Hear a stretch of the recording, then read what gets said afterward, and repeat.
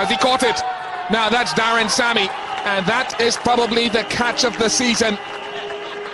The batsman cannot believe it. I think he's standing his ground because he wants confirmation from the umpire. And the umpires as well might want to get together. Well, Javed Omar's walking off. He can't believe it. At that stage, it looks like difficult to tell from that angle. It certainly didn't go in cleanly. It's whether he grabbed it behind him, underneath him. Did the ball hit the ground at any stage? No, it lodged in his armpit, I think. One way of catching it. It doesn't matter as long as it doesn't hit the ground. Dillon will take it.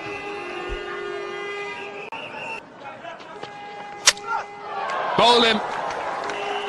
The full one has gotten through.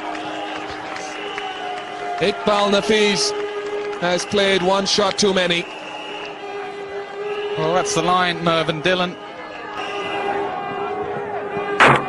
There's that seam movement. He lost all his shape. He's got to get closer to the ball. Dillon realises it was a pour over up until that point. He made the adjustment. And that's a piece of timber, I would imagine. And it's the off stump this time that has been knocked back by Merv Dillon, who's having a great time here at the Rose Bowl. His third wicket. Here, ball going towards leg, and that is a ripper of a delivery. It really was a peach, wasn't it? That'll knock a lot of guys over. And there it is. You can blow your bugle, young man, because he's got three. Slips catch, but that was one.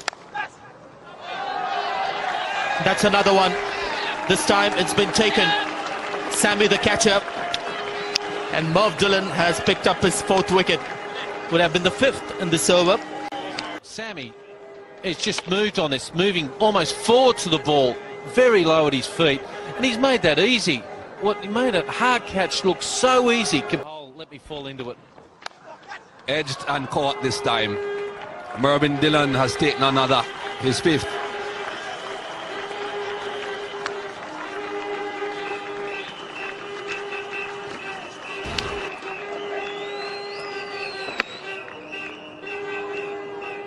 Outside edge, comfortable catch at second slip.